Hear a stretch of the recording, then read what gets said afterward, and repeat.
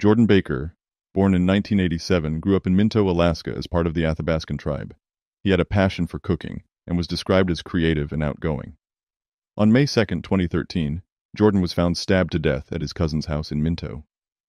The investigation revealed bloody footprints, deep stab wounds, and defensive wounds on Jordan's forearms. A raven led the investigators to the murder weapon, a knife. Jordan had spent the previous night with his friend Carlene and another friend named Tyler, both of whom gave conflicting stories about the events leading up to the murder. Carlene, who was found covered in blood, later attempted suicide but survived. Testing revealed blood on her sweatshirt, indicating her proximity to the crime. Carlene eventually confessed to the murder to her cousin and was arrested. The motive was believed to be Carlene's unrequited love for Jordan. In 2015, Carlene pleaded guilty to second-degree murder and received a 20-year prison sentence, while Tyler was not charged.